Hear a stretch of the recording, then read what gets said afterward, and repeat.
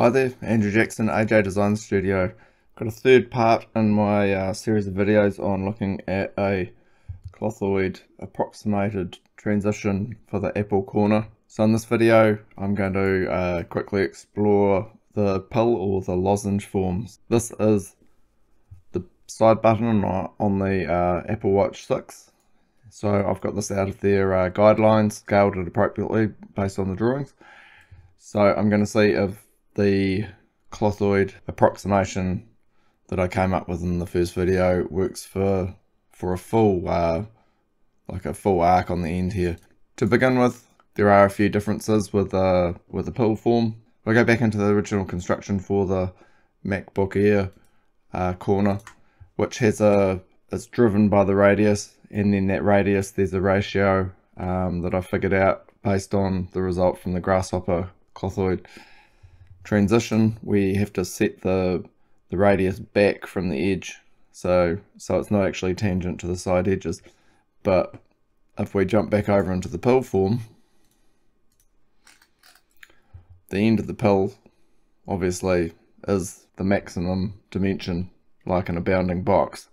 So this kind of requires a different approach. So I've come up with a couple of other ratios to use. So I've got ratios, the top ones here, these are driving. So if the radius is driving the corner, in the case of this 90-degree corner for the MacBook M1, where you have a set radius here, and you adjust that radius, and then these dimensions here change to suit based on these top two ratios.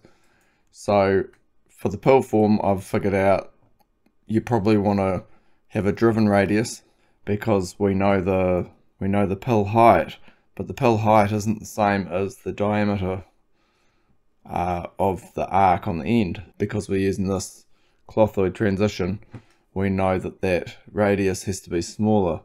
So I've inverted the radius center from horizontal edge.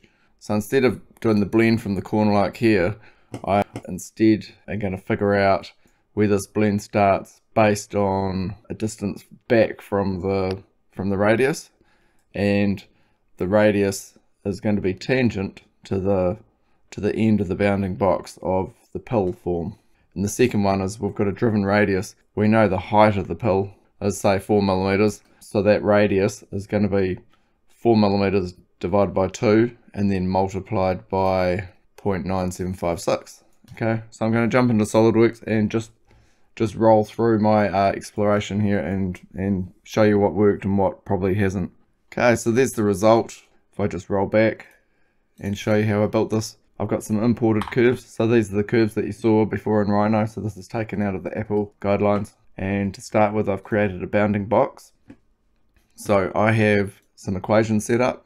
So I've got the button length, which is 11. I've got the button height, which is 4. I've got the driven arc radius, which is the button height, which is 4 divided by 2, multiplied by that multiplier that I showed you in Rhino.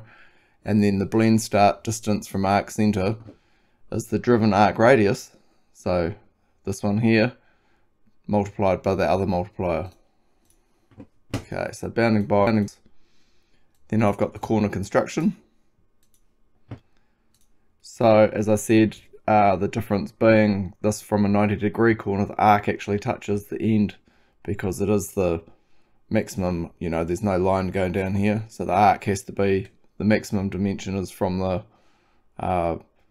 tangent point here through to the tangent point here on the arc. Okay, so the first dimension is this driven radius, so that radius is driven, as I said in the equation here, by that ratio there, 0.9756. So the button height divided by 2 and then multiplied by that ratio. And then this is all based on the assumption that this line here is 22.5 degrees off the 45, same as in the first video. So if you want to watch that as to why I picked an angle, it was just easier to figure out an approximation if we had a fixed angle. And the blend start is this point here, and that is a ratio based on the driven radius, as I said there. So the driven arc radius multiplied by 0.3901. Next step is to actually build the corner using the construction. So this is very much like in the previous videos where there's corner construction, and I've created, so we've got an arc segment here. Set this arc segment goes right down to the horizontal, to the tangent there, because we're going to mirror this across. And we're only drawing in one spline, so that's the clothoid approximation, which looks, the curvature looks pretty much like it did in the 90-degree corner. It's the same setup. It's a degree 5 style spline, which gives you 6 CVs, and I've made this end curvature continuous to the line and this end curvature continuous to the arc, and then all of the spline control polygon segments are equidistant. Okay, so we'll exit that. I'll just do a extrude and mirror, so I've created that into the full button, and then I'm just going to overlay the apple curves here. Okay, so there's the apple lines in red, so they're polylines, as you can see. So I don't know how accurate they are, and you can see there's a bit of discrepancy around here between mine, which is further out, and the apple lines there, but then the apple line down here ends up bulging outwards anyway, so I'll take it with a grain of salt. I did try changing the arc on this end and the arc start angle, but because those are controlled by constants, I did end up getting bulging in my clothoidal transition approximation. So I decided just to leave it and say, oh yeah, that's close enough. Other thing I explored was offsetting. So I've offset the outside surfaces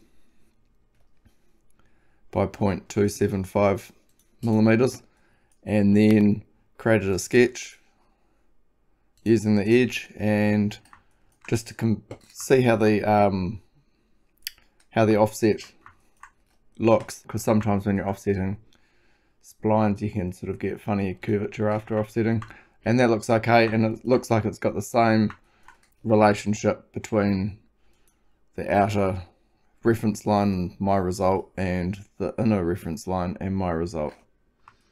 Another good thing about using the equations is we can change easily, like the button height here, and hit rebuild, and because we're using these equations here to drive the ratios, everything just updates, so you can have a bit of flexibility in changing dimensions there. Well, that almost failed though, because this almost crossed the center line, so that's probably about the limit without having to make the button longer. And I guess the last thing to do would be to have a look at some zebra stripes. So there we go, we've got the zebras on. I'll just turn the edges off. Fairly hard to evaluate exactly how smooth this might be, like if you were doming the top or something like that based on the zebras, but it's a smooth transition. Could possibly do the G3 relief like I did in video 2 to make that a G3 condition on each end of the transition. So there we go, we'll wrap it up there. That is making the Apple pill form based on the Apple Watch 6 button, references from their guidelines for cases, etc. Yeah, so it looks like those ratios and the clothoidal stuff I came up in the first video will work to get something sort of approximately the right form. If anybody's got any questions or got any alternatives or anything like that, then just fire away in the comments. Always interested on hearing other perspectives and different ways of doing stuff. Anyway, thanks for watching. Andrew Jackson, AJ Design Studio. See ya.